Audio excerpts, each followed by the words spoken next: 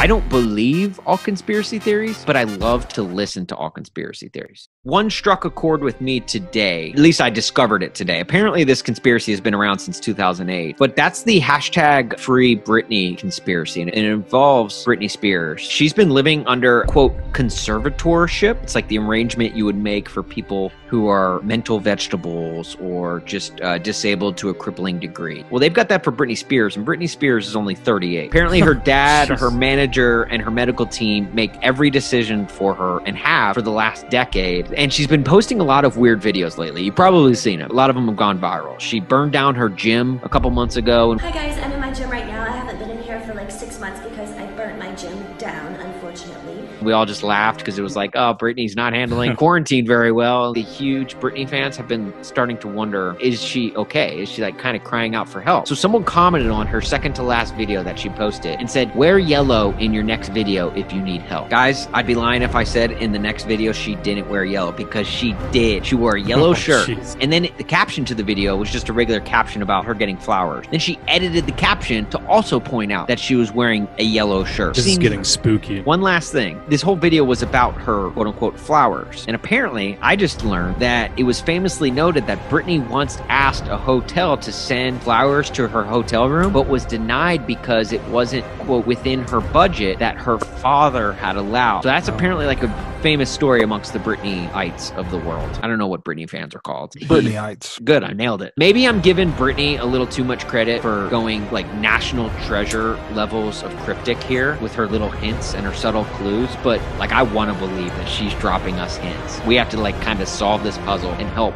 hashtag Free Britney.